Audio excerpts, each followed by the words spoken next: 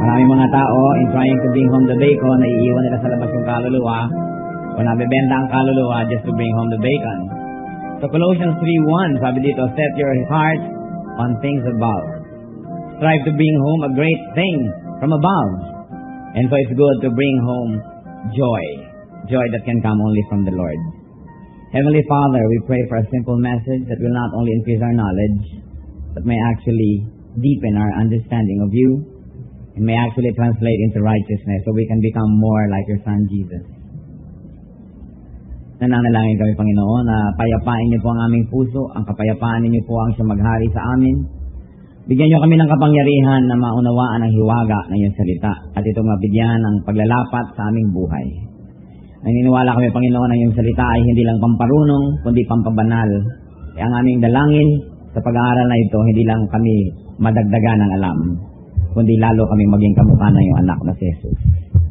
Mihili kami, Panginoon, ng pagtuturo ninyo. So speak, preside over this congregation. Let your will be done. You have given us free will, but we submit that will to you right now, and we ask you, let your will be done. Let every thought be captive to the name of your Son, Jesus, and let no one leave this place without being blessed by you. So speak, Father, strength and majesty. Speak to your people. Lead us, teach us, and in the name of Jesus, we reject and rebuke all work of lies, all work of evil, all work of deception, we reject in Jesus' name, and we welcome you, Holy Spirit. Lead us, teach us, give us eyes that see and ears that hear. Turn our hearts into fertile grounds for God's word. Father, we're very confident that you will hear and grant this request as we ask in Jesus' mighty name. Amen. Bringing joy into our homes. That's very crucial because the lack of joy in many homes today is almost like an epidemic, not only in our country, but in many civilizations and many countries around the world. When I was a new Christian, I encountered a poster that said, joy is, J-O-Y, Jesus first, others next, yourself last. I wish I remembered who said it, but I'm quoting it from someone who has helped me understand what joy is when I was very new in the Lord. And because of that, I would like to follow that pattern because I believe that joy really is Jesus first, others next, then yourself last. So the way to joy, let's talk about the way to joy, because before even we can bring it home, we've got to have it. You cannot give what you do not have.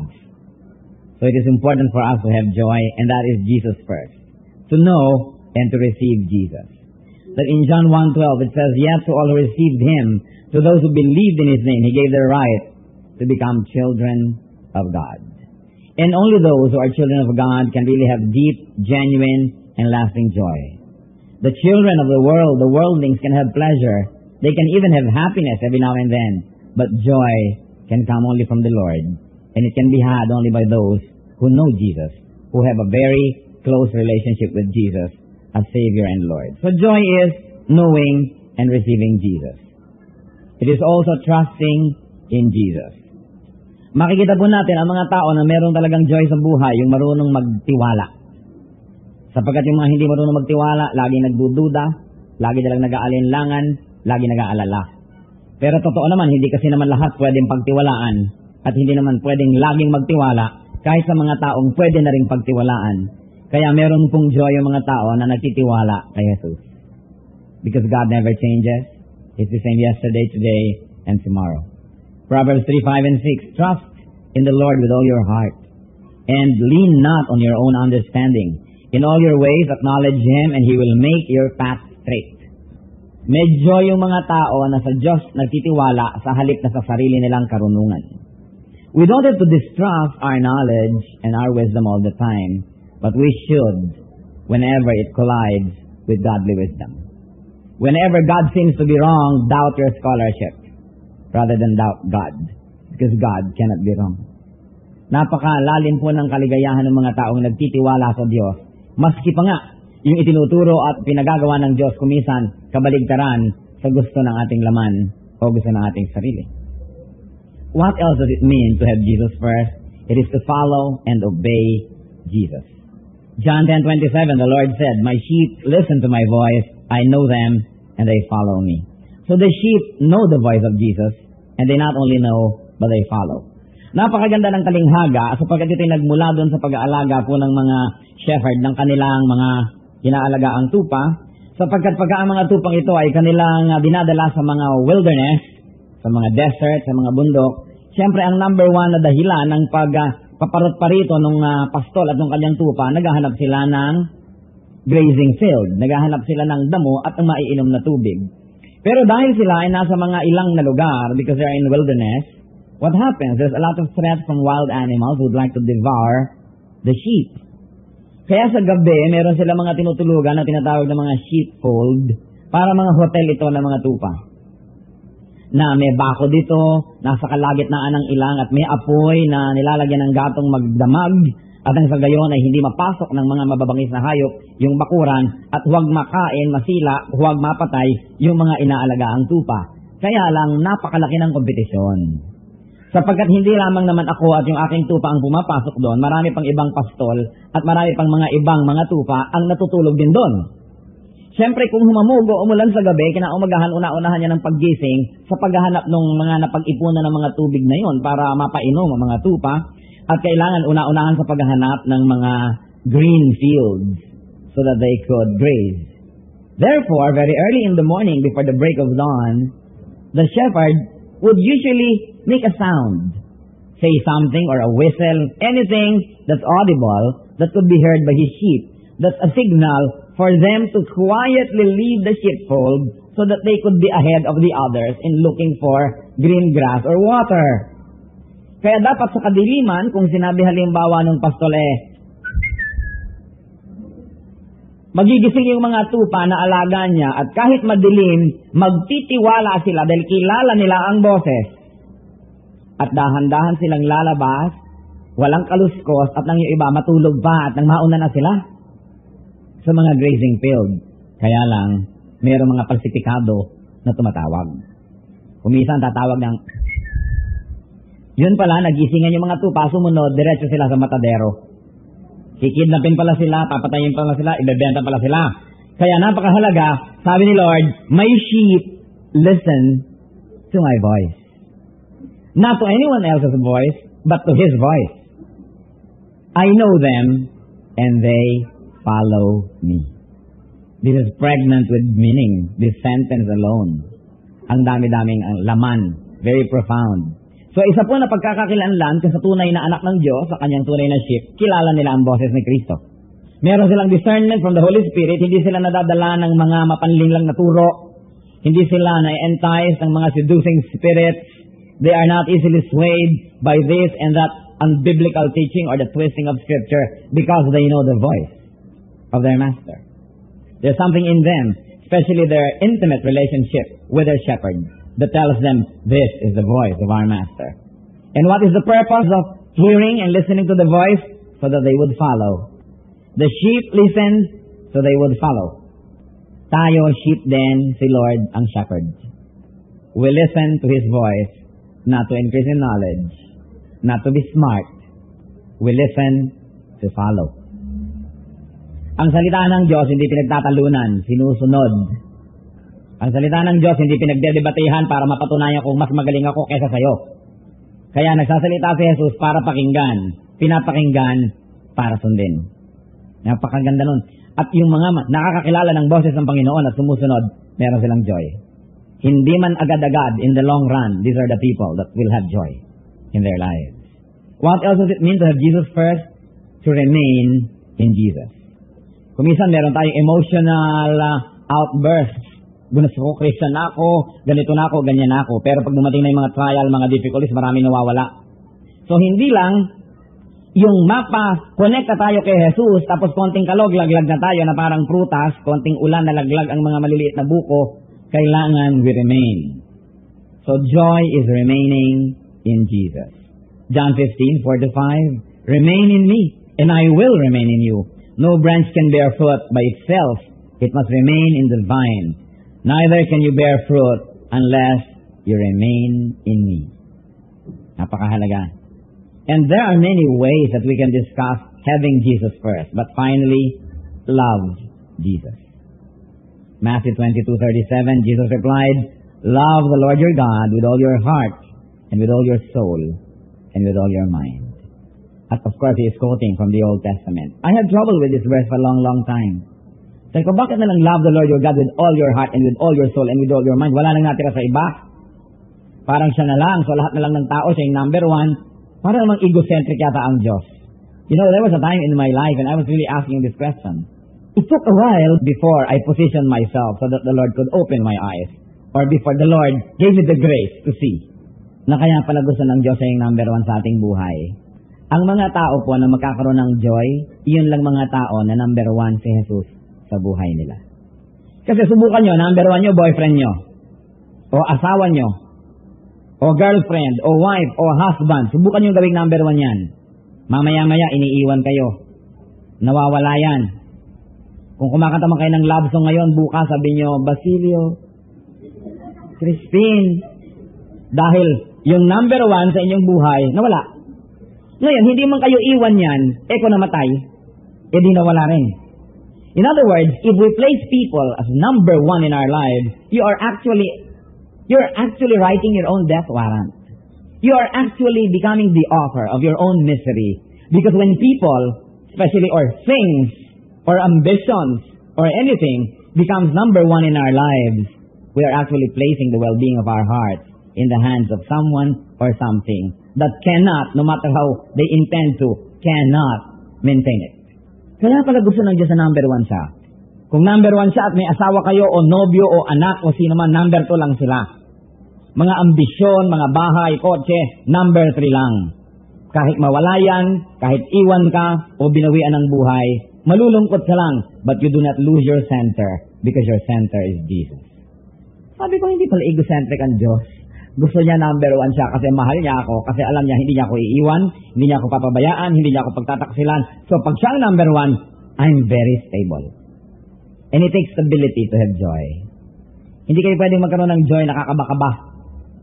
Meron kayong inaalagaan, tulad ng sabi ng brother kanina, gusto niya magandang girlfriend, problema yan. Yung magandang girlfriend, problema yan. Sa bagay, kahit hindi maganda, problema rin. Nakikita natin yung mga ibang mga girls, gusto nila, nobyo nila, gwapo. Naku, para kayong kumuha ng batong ipinakupok sa ulo nyo. Minsan, hindi rin naman gwapo, naging lasenggo rin naman. At kahit na hindi gwapo, may nakakagusto pa rin. So, problema pa rin. Pag ginawa nyo ang tao na number one sa buhay nyo, kawawa kayo. Kaya sabi ni Lord, love the Lord your God with all your heart, and with all your soul, and with all your mind. Gusto nyo magkaroon ng joy sa buhay? Bago nyo madala sa bahay nyo, kailangan meron muna kayo. Joy is Jesus first. There are so many unhappy homes because Jesus is not there. So people bring Satan instead of Jesus into their homes. So bring Jesus into your home. But first, have Him yourself. Then O is others next. Ang mga taong magiging maligaya at malalim ang kaligayahan sa buhay, yung mga taong pinahahalagahan ng kapwa above themselves. Consider others, especially people in your family, better than yourself. Sabi sa Philippians 2:3-4, do nothing out of selfish ambition or vain conceit, but in humility consider others better than yourselves. Each of you should look not only to your own interest, but also to the interest of others. Others next. Lalong-lalo ang inyong nanay, tatay, anak, kapatid, brother, sister. Yung mga pamilya nyo. Hindi ako nauubusan ng pagtataka. Ang dami-daming mga young persons, kabait-bait at kabuti-buting kaibigan, pero walang kwentang kapatid. Ibibigay ang lahat, sukdang dugo. Kahit brain transplant, ibibigay niya ang brain niya sa kanyang kaibigan. Pero sa kapatid, hindi malang makapasok sa kanyang kwarto, hindi makaupo sa kanyang kama, binubulyaw-bulyawan yung mga kapatid, pero ang bait-bait sa labas.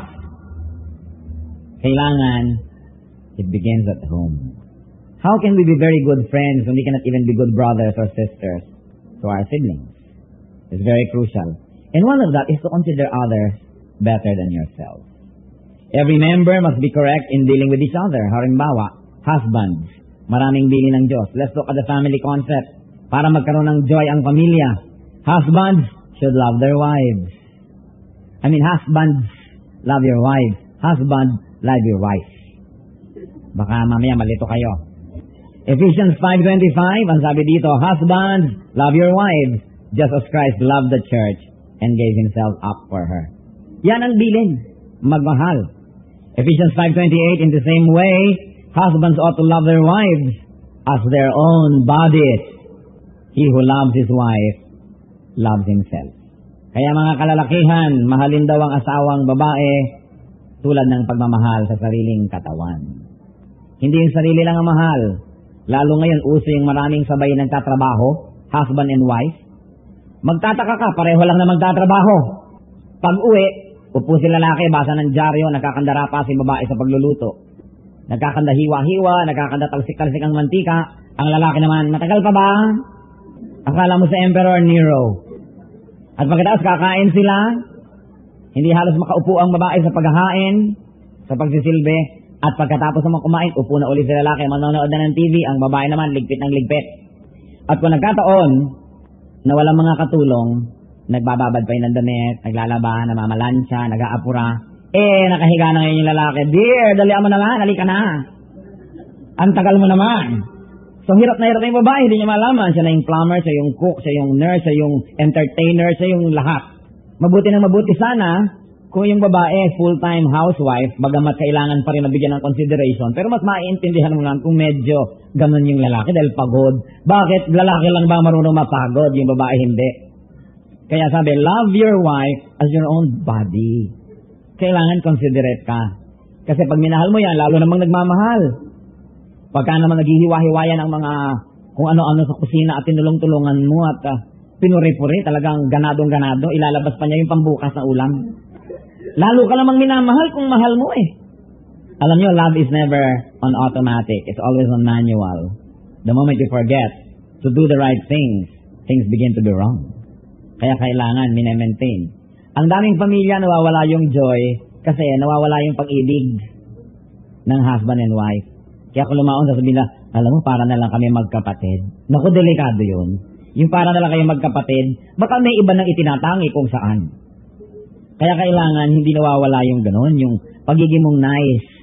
Hindi naman kung nasungkit mo na yung babae at naging asawa mo na, gagawin mo na siyang alila. So fathers also should discipline but not exasperate their children. Sabi sa Ephesians 6:4, fathers, do not exasperate your children. Instead, bring them up in the training and instruction of the Lord. What did we see here? Aside from the fact that the father is to discipline and not exasperate the children, we see here the unsaid. And the unsaid is, the father is a spiritual leader, not the mother. Sa tatay, iniutos ng Diyos ang pagdidisiplina. Hindi sabihin ng tatay, disiplinahin mo yung mga anak mo habang nagbabasa ako ng dyaryo.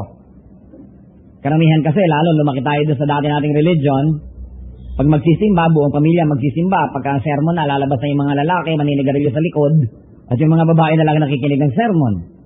Kahit sa mga padasal-padasal sa ating mga matatandang tradisyon, pagdasalan na, labasan na yung mga lalaki, babae na lang at bata ang matitira. We are sending wrong signals to everyone that spirituality should be led by women. Itinuturo dito yung mga tatay, kayo ang spiritual leader ng bahay. Napakahalaga. Very, very crucial. And then wives, ano naman ang mga bilin? Submit to your husband. Bilin yon. Hindi naman mahirap mag-submit kung yung husband nyo, minamahal kayo. Kaya naman kung minsan nakakatakot mag-submit, hindi kayo mahal. Ipapa-withdraw sa inyo ang savings nyo, tapos ibibigay sa kapitbahay, nakakatakot naman yon. Kaya ang dapat lahat, nagsasubmit sa Diyos. If everybody submits to God, masaya dapat. Lahat ng hindi masayang pamilya, isa lang pinag-uugatan. Hindi sinusunod ang utos ng Diyos. You know, God is our designer, God is our creator. Kung may binibili kayong equipment, babasahin niyo muna yung manual kung anong sabi ng designer, kung paano yung gagamitin. Dahil baka magkamali-mali kayo, masira yon. Ang Diyos ang designer natin. Yung manual niya ang Bible, basahin yon, sundin. Dahil nakalagay doon kung paano tayo dapat magtrato sa isa't isa. At kung paano tayo kumilos, paano dapat tayo mag-function. Ephesians 5:22 and 23, wives, submit to your husbands as to the Lord. For the husband is the head of the wife, as Christ is the head of the church, his body, of which he is the Savior. Mahirap sa mga Pilipina na sundin ito, pero sundin nyo dahil sabi yan ng Diyos. Struggle yan ng mga Pilipina. Kasi sabi nila, ay totoo, ang aming mga asawa ang head ng family, but we are the neck that turns the head. Kailangan, wives, submit to your husbands. And then mothers, sabi, mothers are to love their husbands and children. Titus 2:4, teach and train the younger women to love their husbands and children. Sa katunayan, Yun pong Proverbs 31 talks about the virtues of a godly woman. Sabi dyan, napakahaba. I will just want to look at the highlights. Sa verses 11 and 12 ng Proverbs 31 that talks about the virtuous woman, sabi dito, her husband has full confidence in her and lacks nothing of value.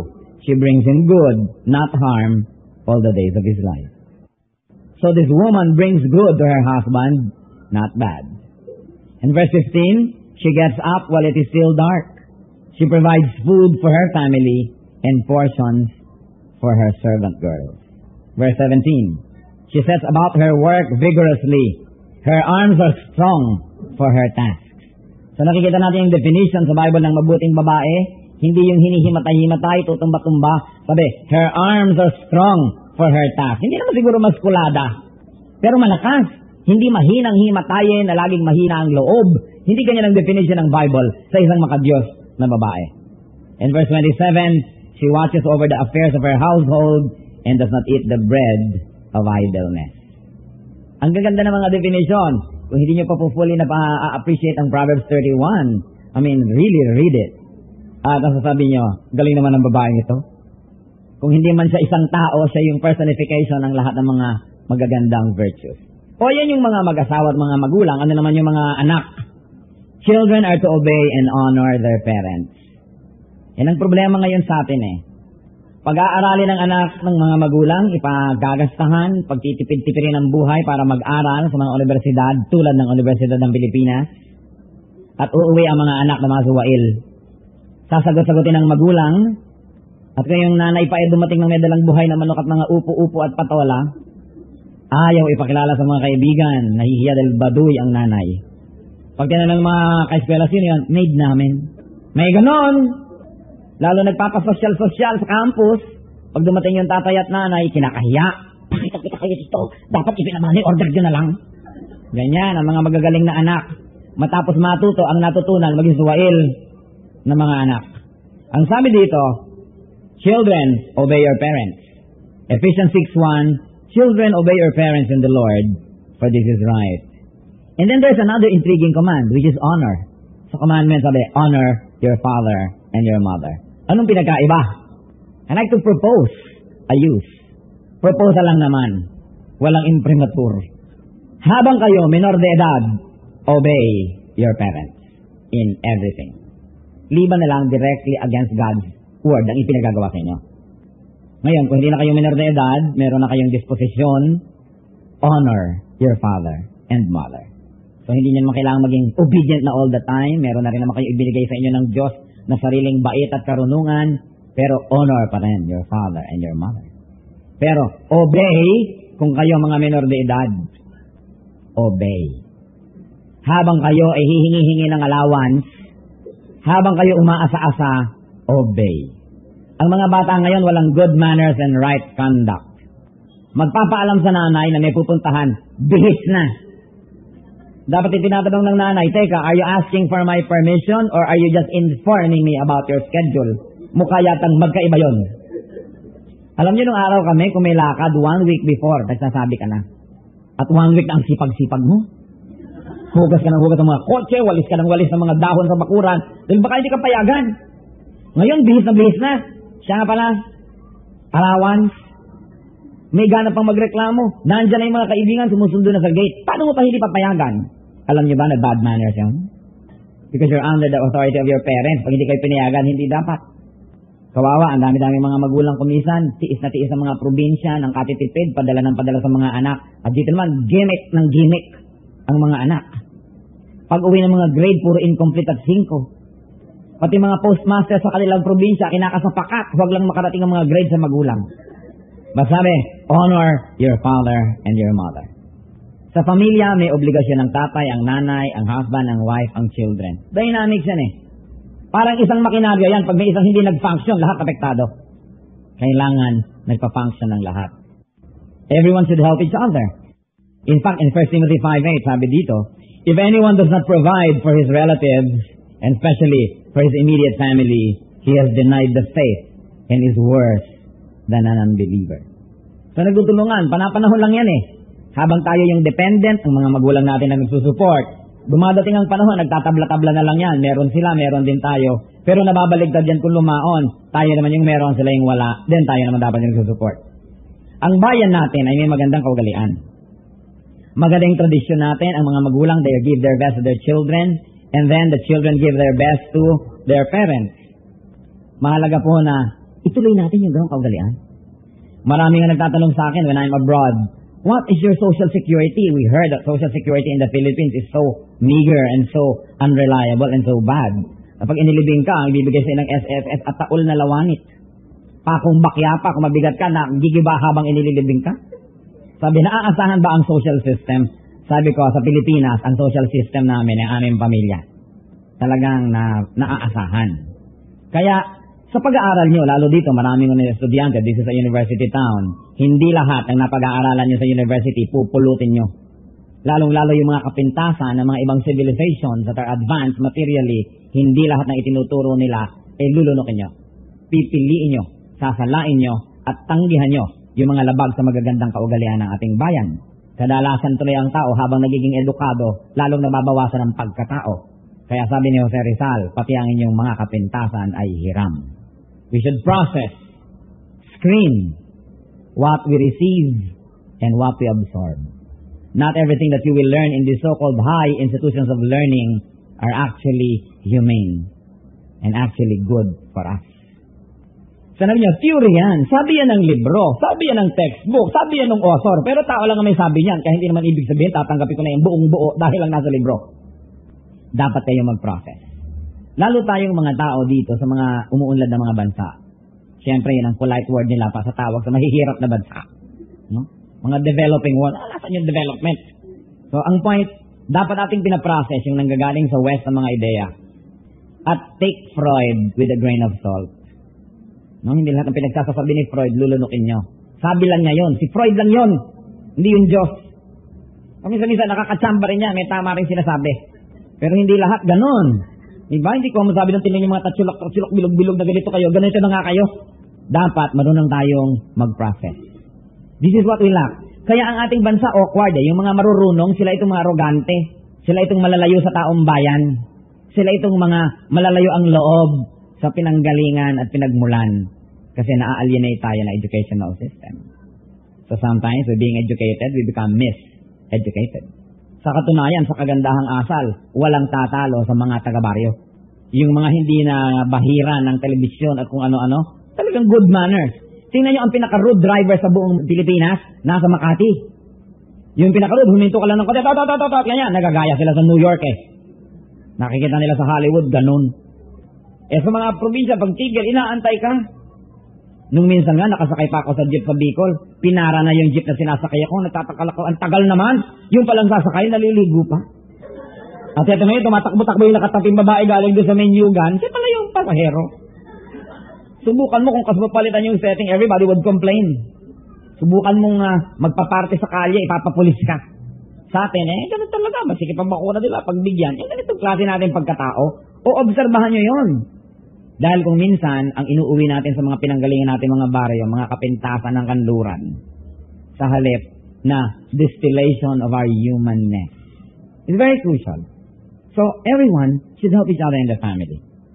Magandang kaugalian niya ng ating bayan. It must be enshrined in our hearts, perpetuated in our lifestyles, because even the Bible teaches this. People who care for others have joy. There are so many unhappy homes because people put themselves ahead of others. So bring the love for the other person into your home. And then finally, the letter Y of joy. Buti na lang, hindi happiness. Kasi kung happiness yung word, ang haba nun. Kanyang salamat na lang, joy ang naiuto sa amin kay Pastor Ed na i-discuss. Yourself last. Sa Philippians 2, 3-4, uulitin ko, binanggit na kanina. Do nothing out of selfish ambition or vain conceit. But in humility, consider others better than yourselves. Each of you should look not only to your own interests, but also to the interests of others. And then James 3:16, for where you have envy and selfish ambition, there you find disorder and every evil practice. Mahalaga, sarili sa huli. Kaya nagkakagulo ang mundo, lahat ng tao gusto siya una. Napakahalaga yung courtesy. And courtesy is not difficult for us to do. Nasa bedrock ng kultura natin yun, yung courtesy. Minsan nga ako'y nasa bansang Hapon, alam niyo yung mga Japanese, pag courteous, pag nagbow ka, magbabow din sa'yo. Pero kung sa palagay mo, mas superior sa sa'yo, babaw ka uli. Dapat ikaw yung huling nagbow. Pero sa palagay niya, ikaw ang dapat na honorable, babaw siya uli. Meron akong nakitang Hapon, 15 minuto na yatang nagbabawan, hindi matapos-tapos. Sabi, ba ito ang courtesy? Pero gusto ko na makialam, Jack and Poy na lang kayo, para matapos na yung bow na yan. But it's very good, because you see people who try to outdo each other in giving the other person the respect. Hindi ako muna bago ikaw. And especially in our homes. How can we bring joy into our homes? Kung ako muna bago ikaw. People who have healthy selflessness have joy. Bring humility, consideration for others, and selflessness into your home. Now, how can we bring joy? Jesus first, others next, yourself last, into your home. Jesus is the primary source of that joy. How can we do that? By outright teaching and sharing, which is actually the most shallow way, the shallowest, to bring joy into our homes. But we can teach. Especially kung may younger brothers and sisters kayo, kasi kung minsan problema sa ating matatanda, ayaw makinig sa bata eh. At kung ayaw kayong pakinggan, di humanap kayo sa church ng mas matanda sa nanay nyo at yung nadali nyo sa bahay nyo, di nakinig yun. Kasi siyempre, kung minsan parang feeling nila, nababawasan naman yung kanilang dignity, nakikinig sa bata. Di ibigay yung hilig. Kung yung sabihin, ako may degree kayo, wala, kaya makinig kayo sa akin. Magdala kayo ng mas matanda. Eh di bayaan nyo sa makinig. Sa church naman siguro, meron di ba ditong mga matatanda? Baka walang umamin. Pero marami ako nakikita mga young people dito. So by outright teaching and sharing, also by vocal and practical testimony, you can bring Jesus into your home. Very especially also by prayer. And if prayer or teaching, sharing, testifying doesn't work so well, try osmosis. Alam nyo yun, mga nag-aaral kayo sa UP Los Baños, dapat alam nyo yung osmosis. The movement of liquid from a place of high concentration to a place of less concentration. So osmosis. And I see Jesus saying, you are the salt of the earth. Bakit ba yung mga matatabang na ulam, pag nilagyan mo ng asin, nagkakalasa? Nag-osmosis. Bakit ba yung mga isdang mabubulok, tambakan mo ng asin, nagiging daing? Nag-osmosis. Not-preserved. And this is what salt is all about. Salt is supposed to add flavor or arrest decay. The world is decaying. Our families are decaying. You've got to be there to bring joy. Jesus, meaning bring yourself, the ambassador of Christ. Because you are the salt of the earth. Just by being there, many wonderful things will happen. Ang problema sa mga Kristiyano ngayon, laging nakababad sa church at hindi na umuwi ng bahay. Paano magkakaroon ng osmosis? Salt clustered together inside the salt shaker is useless. You've got to go out of the salt shaker and go to the decaying meat, go to the tasteless broth, and you will bring taste, and you will arrest decay. Then you would have served the purpose of becoming the salt of the earth. Paano kayo magiging magandang testimony sa inyong pamilya? Wala na kayong ginawa kundi mag-choir practice, mag-Bible study, mag-prayer, mag-visitation, at yung sarili niyong bahay, hindi niyo na nakikita. Marami mga young people, nakababad lahat sa church, hindi nakilala ng aso nila pag umuwi.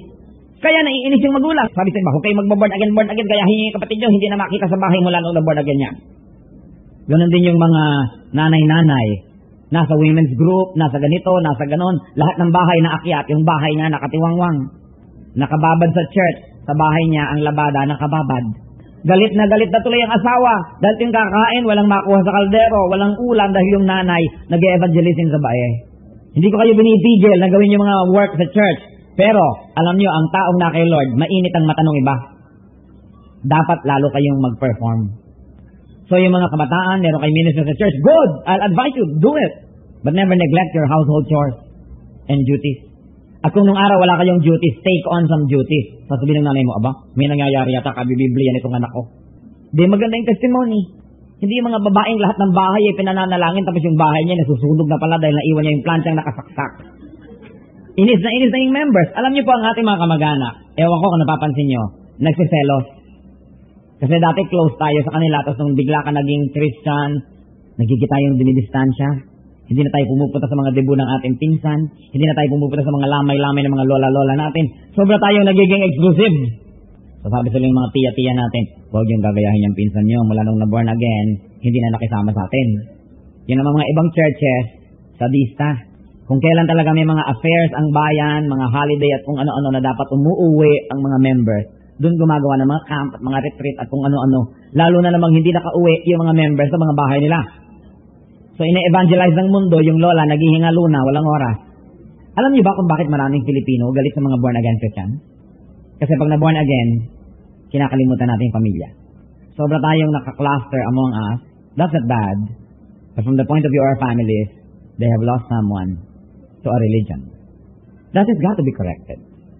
Kaya na-encourage ko, maging creative tayo sa paggawa ng mga schedule in a way that we do not compete with the rhythm of the life of our family and our clan. Hindi naman siguro matatanggal yung salvation nyo kahit umaten kayo ng lamay ng lola nyo. Kumisa kasi masyado tayong extremist. From this to that, hindi naiintindihan ng iba, hindi tuloy tayo nagiging effective. How can you bring joy into your home when they reject you because they don't like what happened? Kaya kailangan, lalo tayong dumadami yung duties, ginagawa natin, we become nicer. Who can resist the love of Christ? No one. It's important to have that. But remember, you cannot give what you do not have. Jesus first, others next, yourself last. Sabi ni Paul, when I was a child, I spoke like a child, I thought like a child, I reasoned like a child. But when I became a man, I gave up childish ways. Siguro ang church na ito, first year, childhood. Marami tayong pwedeng i-charge sa experience. Sabihin, bata pa kasi kami. So nagkamali, nagkulang. Sa darating naman na taon, adulthood na. Walang teenage period. You know, the teenager is a Western invention. Juveniles are Western invention, starting with Freud and then humanism. Pag sinabi natin, teenager kasi, so anong ibig sabihin? Pwedeng tamad, pwedeng matakaw, dahil teenager juvenile, so careless. So it's a stage, it's a passing stage. It's a very new phenomenon. That's why we created monsters called teenagers. Sa Bible, and in all ancient cultures, walang teenager, from childhood to manhood. Kaya si Jesus, nung 12 years old, dinala sa temple, pag-uwi, hindi na binantayan ni Maria dahil man na Akala niya kasama ng grupo. Hindi siya careless mother. 12 na yon, dapat man na siya. Kaya lang nalaman nila, wala pala sa ating grupo. Kaya binalikan. Mary wasn't a careless mother, but it was because Jesus was expected to behave like a man because he was 12. Sa mga tribal cultures, hindi ba, pag 12, 13, nag-aasawa na. Pero baka noon mag-asawa kayo tuloy agad. Ang sinasabi natin, may rites of passage yan, yung babae na siya, yung lalaki na siya, hindi siya teenager. So ina-expect natin, kahit sa mga baryo, sa ating tribal culture, pag 13 ka na, marunong ka na mag-weave, marunong ka na magluto, marunong ka na mag-ganito, hindi cutex ka ng cutex, at pahaba ng pilikmata. Ang mga lalaki, pag 12, marunong nang manghuli ng baboy damo. Di ba? Marunong nang umakyat ng puno, magtumba ng ganito at ganon. Hindi yung pa-walkman at pa-texting. Hindi naman masama yun, pero tatandaan ninyo, yung konsepto ng teenager na spoiled, dapat pagbigyan kasi lumalaki, kain ng kain, basketball ng basketball, yung medyas hindi kayang laban, hindi yun biblical. The Bible teaches us that from childhood, you become a man. Don't buy this Freudian idea of the teenager and find all the excuses for you to be lazy and for you to be rebellious and for you to be tumatakaw. Pag kumain kayo, naubusan nga ng ulam ng mga kapatid. Ang lakas-lakas mag-basketball tapos hindi makapagbunot sa bahay. Yung mga ganitong attitude, bring joy into your home. I pray that as we ponder the words that we shared today, your home will be much more joyful because you are there.